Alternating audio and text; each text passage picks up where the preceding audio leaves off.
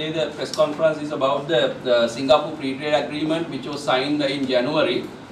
Even without the cabinet approval, we have proven that, and even in the parliamentary debate, we have seen that the behavior of Minister Malik Samaravikrama when the opposition parties question this cabinet approval issue.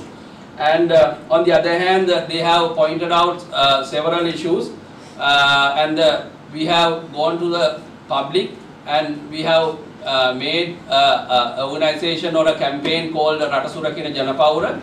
And due to all these reasons, His Excellency the President has appointed a special study team or the special committee to study the Singapore Free Trade Agreement and the national trade policy for this country.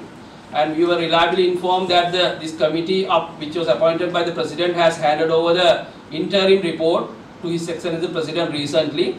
And we are requesting the copy of that interim report, because if this Singapore Free Trade Agreement is going to activate in the near future, the controversies or the benefits to the other countries other than the Sri Lanka will be much higher. And we have requested the President to study all these things and appoint a special commission also to study these things. And we will be asking a copy of this interim report from the Presidential Secretariat through the Right to Information Act today.